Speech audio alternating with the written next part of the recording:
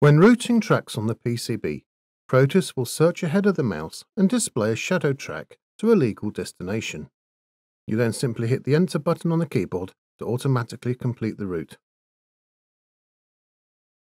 This technique is a huge time saver for simple or short connections between chips on the board.